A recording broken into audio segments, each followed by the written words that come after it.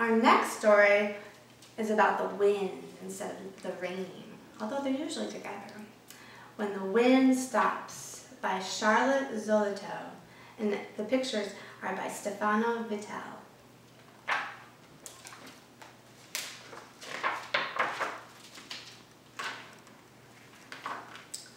The great bright yellow sun had shone all day, and now the day was coming to an end. The light in the sky changed from blue to pink to a strange dusky purple. The sun sank lower into the long glowing clouds. The little boy was sorry to see the day end. He and his friend had played in the garden. When they were tired of playing, they laid down in the grass and felt the sun on them, warm and soft like a sleepy cat resting. There had been icy lemonade in the afternoon, which they drank under the pear tree. And the little boy's father read him a story on the porch before he went to bed. Now his mother came to say goodnight. "Why does the day have to end?" he asked her. "So night can begin," she said. "Look."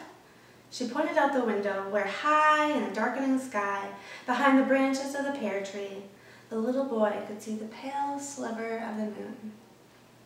"That's the night beginning," his mother said, resting her hand on his shoulder. "The night with the moon and stars and darkness for you to dream in." "But where does the sun go when the day ends?" the boy asked. "The day doesn't end," said his mother. "It begins somewhere else. The sun will be shining there when night begins here. Nothing ends." "Nothing?" the little boy asked. "Nothing," his mother said. "It begins in another place or on a different day." The little boy lay in bed and his mother sat beside him. "Where does the wind go when it stops?" He asked.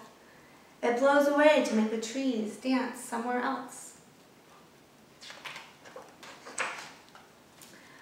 "Where does the dandelion fluff go when it blows away?" "It carries the seed of new dandelions to someone's lawn." "Where does the mountain go after the top?" "Down to where it becomes the valley." "Where do waves go when they break on the sand?" "Sucked back into the sea, into new waves." "Where does the rain go when the storm is over?" "Into clouds to make other storms."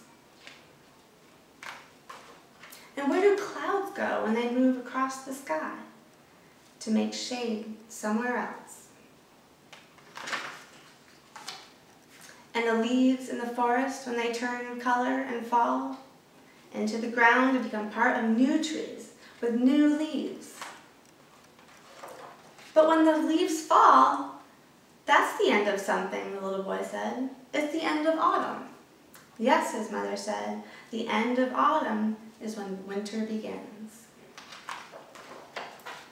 "And the end of winter?" the little boy asked. "The end of winter, when the snow melts and the birds come back, is the beginning of spring," his mother said, and the little boy smiled. "It really does go on," he said.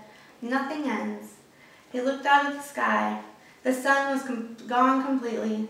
The lovely pink clouds had disappeared. The sky was dark and purple-black. High above the branches of the pear tree shone clearly now a thin new moon. "Today is over," his mother said. "It's time for sleep, and tomorrow morning, when you wake, the moon will be beginning a night far away, and the sun will be here to begin a new day." And that's the end.